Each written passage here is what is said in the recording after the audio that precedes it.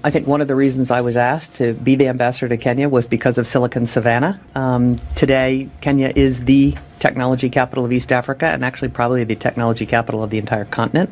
And we will talk about that and the digitalization actually of the continent. And I should also say I think this is a recognition of the importance of Africa to the United States. Kenya is the country that's being honored, but it is I think it's a recognition that Africa is a very, very important continent, certainly to the world, but particularly to America in the next 20 years. Why? Well, as you well know, by 2050, 1 in 4 people on Earth will live in Africa, and 1 in 3 working-age people will live in Africa. So it's going to be the locus of population. It will be the youngest population. Therefore, it's with the working age, and it will be the largest consumer market in 2050. So that makes everyone need to stand up and say, you know, what are we going to do with Africa? What will it take for African men and women to realize that these people have been lying to you for hundreds of years and they are not going to stop today?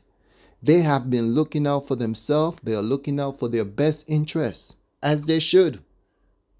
But the thing about it is that we have not been looking out for our best interests.